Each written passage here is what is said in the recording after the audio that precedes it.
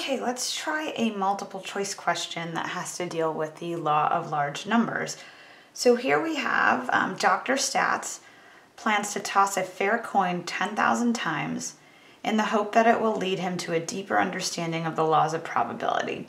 Which of the following statements is true? It is unlikely that Dr. Stats will get more than 5,000 heads. Whenever Dr. Stats gets a string of 15 tails in a row, it becomes more likely that the next toss will be a head. The fraction of tosses resulting in heads should be close to 1/2. The chance that the 100th toss will be a head depends somewhat on the results of the first 99 tosses, and all of the above statements are true. So in reading those, I hope a couple, or hopefully one, stands out to you as true, and maybe one or two stands out as false. So let me pick apart the first two that are false, something that I refer to as the gambler's fallacy. So let's take a look at part B. It says whenever Dr. Stats gets a string of 15 tails in a row, it becomes more likely that the next toss will be a head. This isn't true. When you're tossing coins, these trials are independent of one another. So don't think that because you get 15 tails in a row, you are due for a head. And I put the due in quotes because I see this all the time at the blackjack tables. Players will say, oh, I've lost 5 in a row, I'm due for a win. No, you're not. You are always due for a loss. Probability is on the side of the casino. So I don't want you to think that because one outcome happens, the next outcome is more or less likely. It really depends on if the events are dependent or independent. And in terms of tossing a coin, it's independent. You could make the argument at the blackjack table that based on the other cards that have been played at the table, then you could look more into a dependent situation and maybe say you were due. But again, that involves card counting and making sure that you're playing at a table with a small number of decks. And casinos typically have like 8 or 16 decks in any one blackjack hand just to stop this from happening.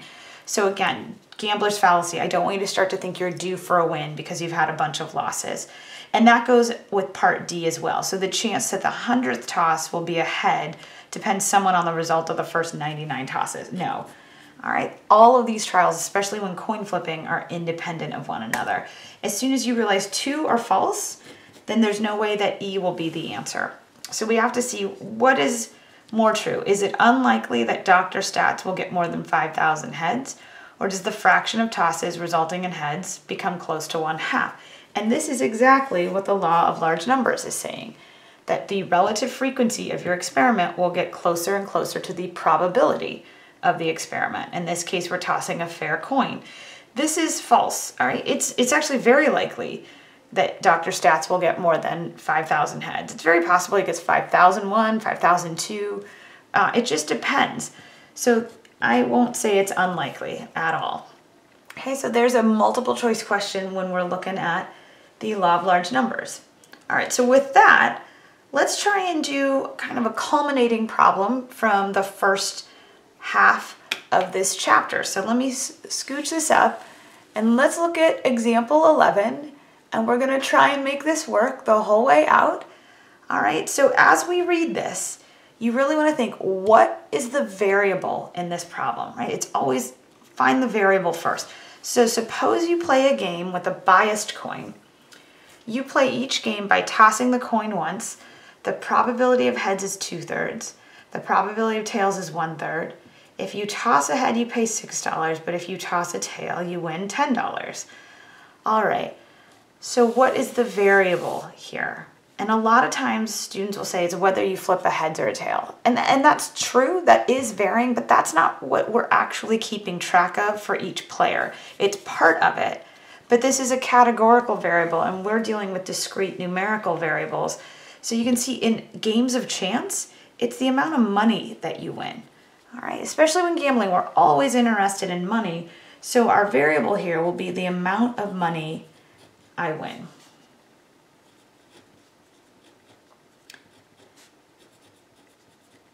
All right, and you might say, well, I could lose money. Sure, you can, and we're gonna address that in just a moment. So is this discrete or continuous? It's definitely discrete. You count your money.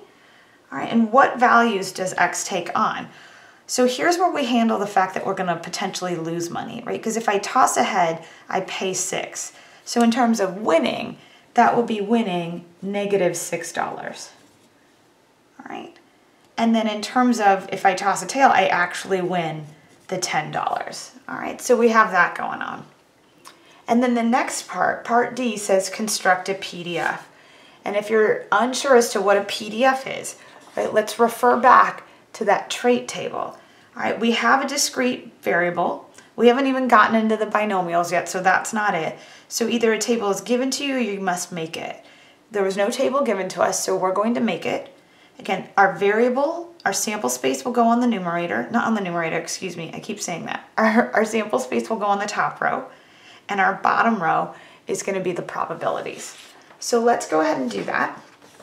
I look at my sample space, I see I've got 2 values, so I'm going to make a chart or a table with 3 columns on it, because again, I want 1 column for each value of my variable plus a label column.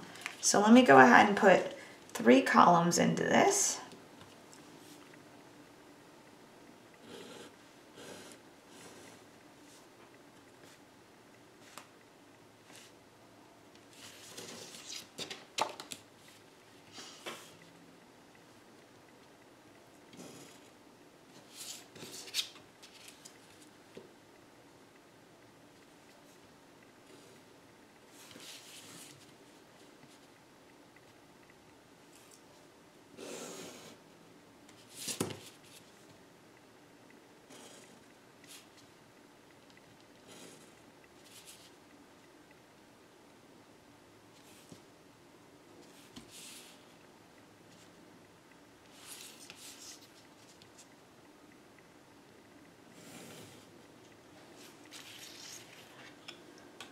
Okay, so I'm always going to put x in the top row, p of x on the bottom row.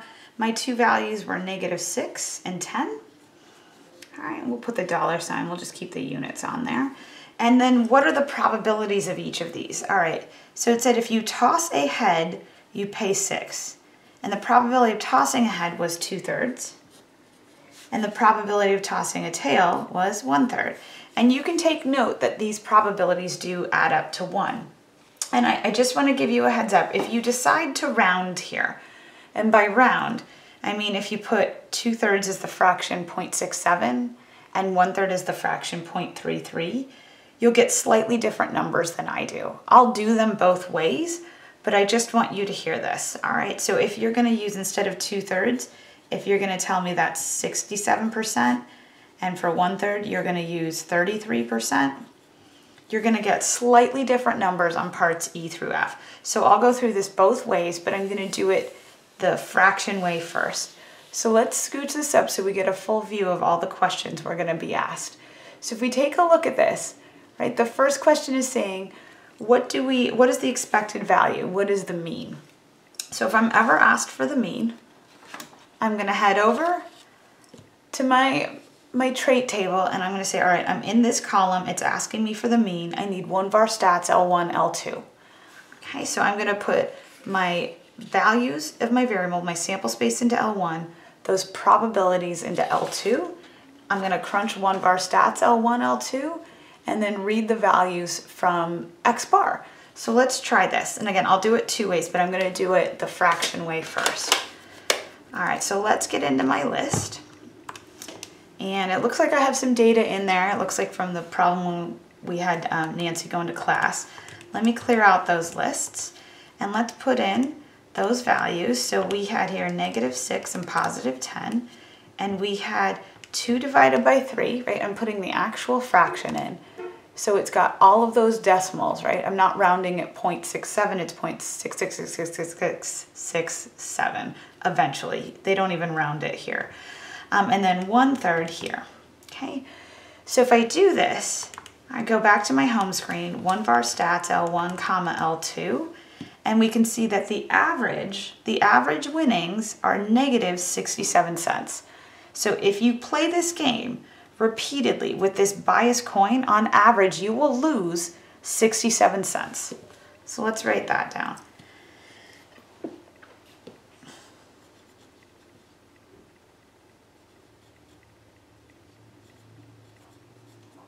All right, so we've got an average of negative 67 cents. And actually that's a little cramped. Let me just rewrite this.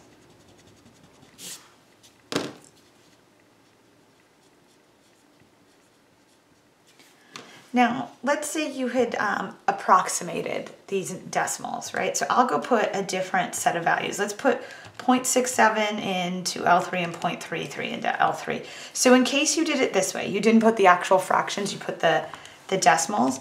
Let me rerun this with the numbers you would have gotten, right? So if you had done it that way, you would have had that you had lost negative 72 cents on yours. So let me go ahead and just compare this, right? So if we go this way, you would have gotten negative 72 cents, okay?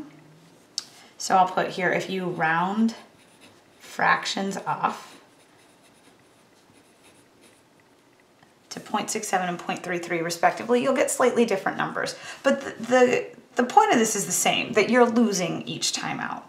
All right, it also asked me for the standard deviation. So let me go back to the original way. I'm gonna go, here, let me clear this out so you see what I'm doing. Ooh, I do not wanna do that. So let me go ahead and just run one of our stats, L1, L2 again. So my original standard deviation, if I do it with the fraction way, it looks like it's over here at $7.54. And it's got a pretty large variability because there's so much space in between negative 6 and 10, right? That's a difference of $16. All right, and then let's do it this way. If you had rounded, your standard deviation would have been $7.52. So again, still pretty close, but there's a slight different error because of our slight different answer because we rounded off.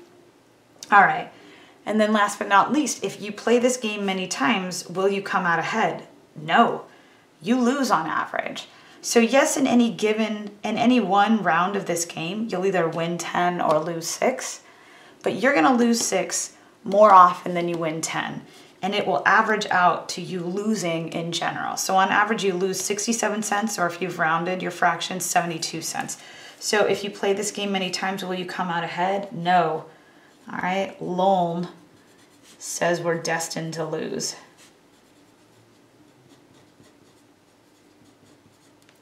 All right, so the law of large numbers is not on your side here. So make sure you're not doing this, or you're not playing any games of chance where you're destined to lose. If you ever come across a game of chance where the odds are against you, play once, play twice, and then get out of there, right? Don't be afraid to walk away. All right, so with that, we're gonna take a look at the beginnings of binomial distributions. I'll see you in a bit.